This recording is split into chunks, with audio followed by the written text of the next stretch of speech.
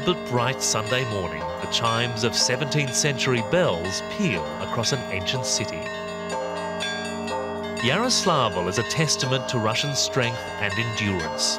For 1,000 years it has survived a turbulent and sometimes agonising history. The Mongols invaded its fortress, the Bolsheviks closed its churches, and economic reformers destroyed its factories.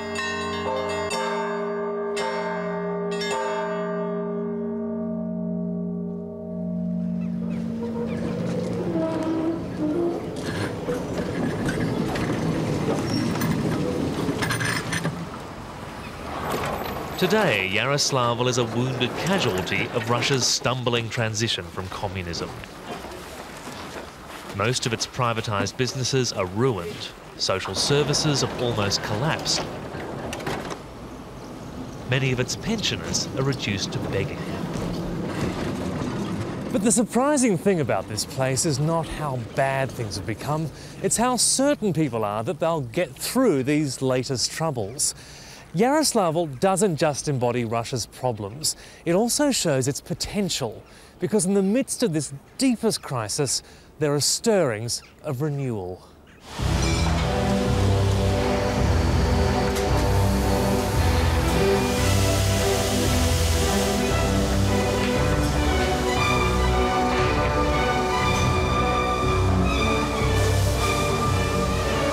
Yaroslavl's biggest factory should be in as dire a state as anything in Russia.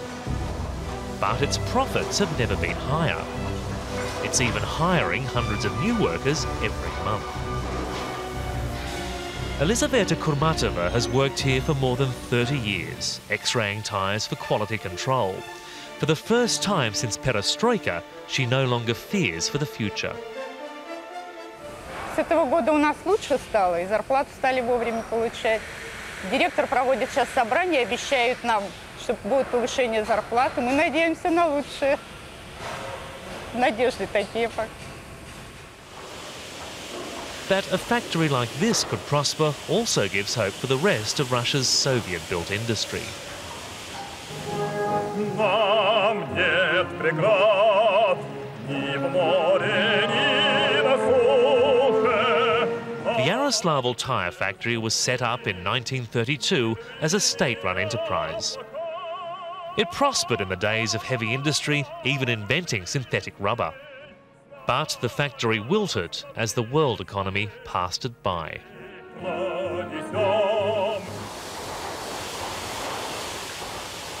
When it was privatised in the early 90s, it was stuck with the same rusting equipment and outmoded work practices. By last year, the factory couldn't even afford to pay wages. It was paying its workers with tyres. Мы получали покрышками, потом покрышки продавали и на это жили. Были такие времена. Продуктами давали. Здравствуйте, Борис. Добрый день. Давно не виделись. In July, a new management team took over, headed by 32-year-old Nikolai Tankov. Самостоятельно, то есть никто им не занимался в планах стратегических целей каких-то, в планах, значит, кадровой работы, в планах прибыльности его, чтобы завод был прибыльным. Вот. А так вот, как катилось, все как вот при социализме, если раньше была плановая экономика, за что-то отвечали, то потом, как это бросили этим заниматься, никто ничем не занимался. Russia's economic meltdown could have finished the factory. Instead, it helped to save it. As the national currency, the ruble, collapsed, the tyres were suddenly a quarter the cost of their imported competition. By modernising their marketing and work practices, the management was able to take advantage of this newfound competitiveness. Стало отношение к русским товарам другое.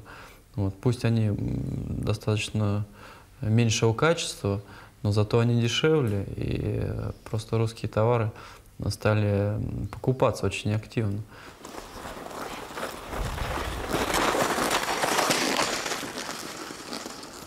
Здорово. Elizaveta can't afford any luxuries, but now she's being paid in rubles, not tyres, she can throw together some traditional hospitality. Elizaveta invited us to her apartment for a meal of blinis and sweets with her 81-year-old mother, Alla Dvoretskaya. Her wage sees her mother through those months when the pension never arrives. The tyre factory has been central to the family's life since it opened 67 years before. Ты работала уже 35 лет на заводе. Мама 35, а я 37. 37. 37. Вот это. Она уже меня переборщила. Ага. Уже переработала. Ага. 72 года вместе. Да. Alla looks back on those Soviet years as a golden time. Конфеты вам мешают. Да, это было как семья, потому что на работе действительно мы чувствовали общий коллектив, который друг другу помогает.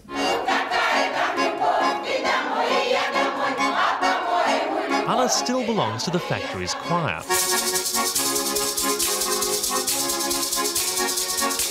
Every so often they get together to entertain other factory veterans and to reminisce. The years of reform have severely strained the close bonds that communities like this once enjoyed.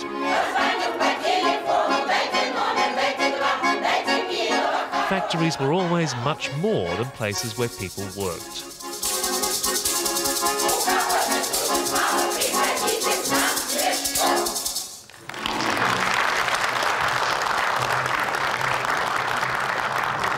Under the Soviet system, a factory could also be where your kids went to school, where your family went to the doctor. It could even run the cinema you went to for entertainment. And when a factory died, everything that wound a community together went as well. Today, Yaroslavl is trying to revive those links. The tyre factory no longer pays for a school and kindergarten it once ran, but now it's profitable, it does help the old factory hospital. Не тошнит. Нет. The hospital treats the factory's 5,000 staff and their families for free. The state is supposed to provide half the funding, but rarely does.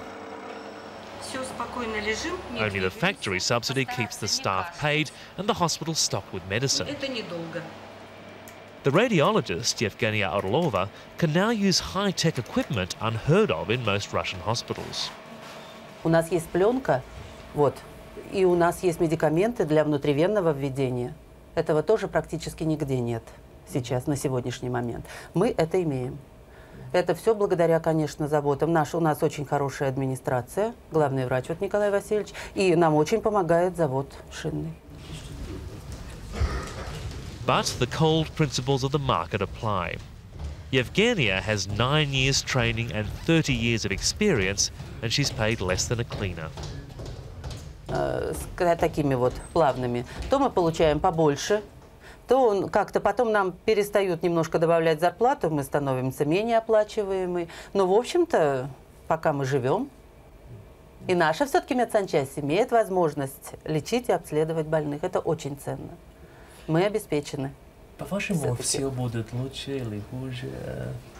Ну, я по натуре оптимист. Когда-то будет лучше, безусловно. Вопрос, когда. Хочется надеяться, что это будет раньше. А не потом. Чтобы мы еще смогли пожить.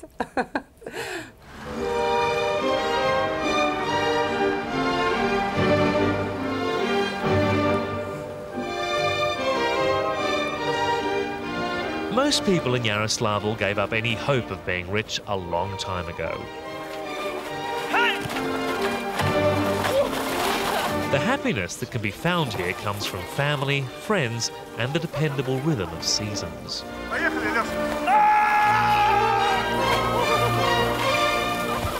Many Russians feel lost and humiliated by their country's descent from a superpower to a developing nation.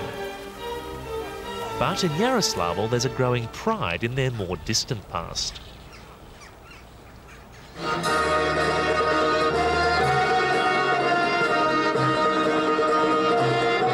Yaroslavl's folk dancing ensemble is now rehearsing for summer, when the Volga River thaws, bringing boatloads of tourists. The ensemble belongs to the Yaroslavl Railway, but it's their commercial concerts that pay the staff's wages and help renovate the theatre. For the dancers, it's a labour of love. Even two of the company's stars, Olga Petrina and Irina Shagina, don't get paid for performing. They survive on their day jobs, and in modern Russia, that's a daunting challenge. We met Olga and Irina on Saturday morning at Yaroslavl's only fast food outlet. It was a rare treat.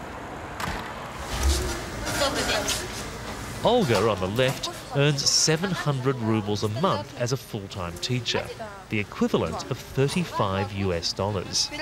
Irina works for the Department of Labour, earning even less. The meal costs more than a tenth of their monthly wage. But they're not complaining. Expectations here are brutally realistic. Ну, молодежи всегда хорошее настроение, и проблемы как-то у них материальные всегда на втором плане стоит. Вот.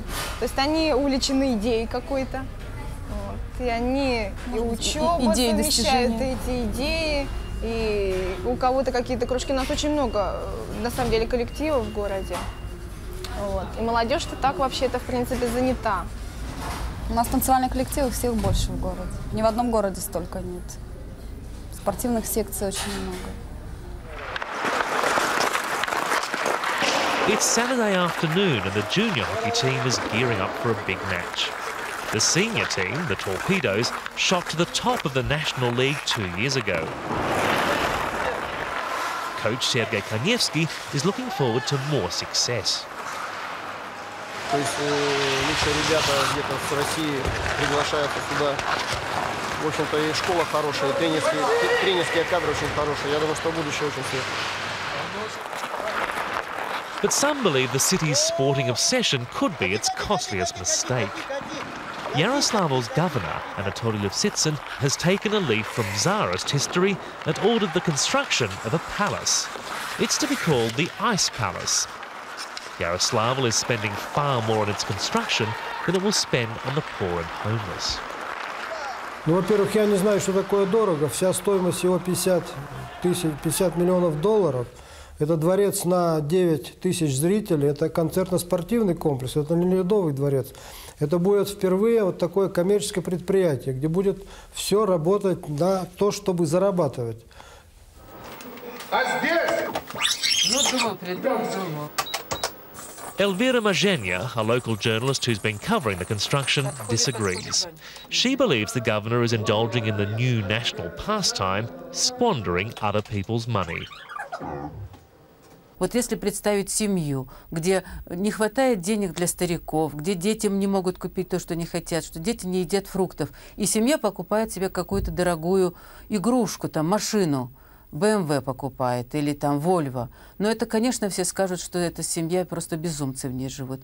По существу, город и область – это такая же семья. Russia has been let down badly by its post-communist rulers. Thanks to them, most news is still bad. Every week, city television reports on unpaid wages, late pensions and political bickering. 2 месяца. Такова задолженность в нашей области выплаты пенсий. Сегодня в Ярославле закрывают ноябрь. Осталось добыть еще около 9 миллионов рублей, и можно приниматься за декабрь. В течение календарного месяца пенсионный фонд справляется лишь с месячным объемом. А хвост задолженности как был, так и есть.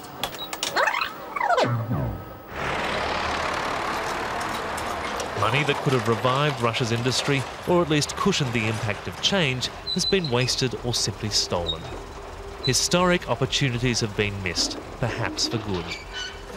But in towns like Yaroslavl, private citizens might just succeed where governments have failed. Instead of shipping its money offshore, the tyre factory is spending millions on modernising its equipment. In the long term, it will compete on more than a falling ruble. Вот, ну, а в дальнейшем, конечно, мы будем закупать уже оборудование, которое отвечает мировым стандартам, мировому уровню. Вот это же касается легковых шин с металлокордом в брекере.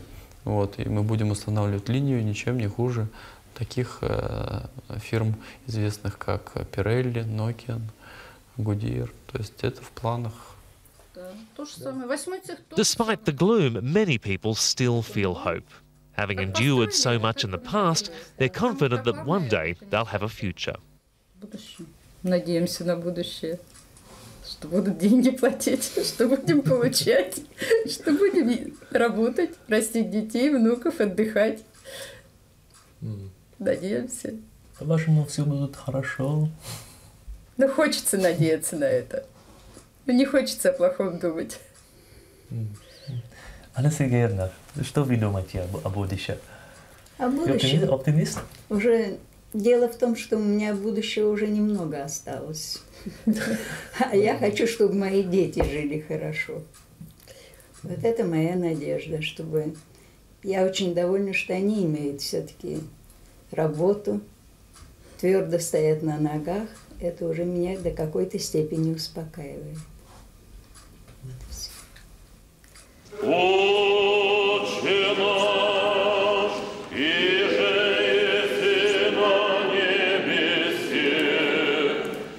At the end of another week, Yaroslavl's Christians gather to seek solace in faith and to give thanks for blessings.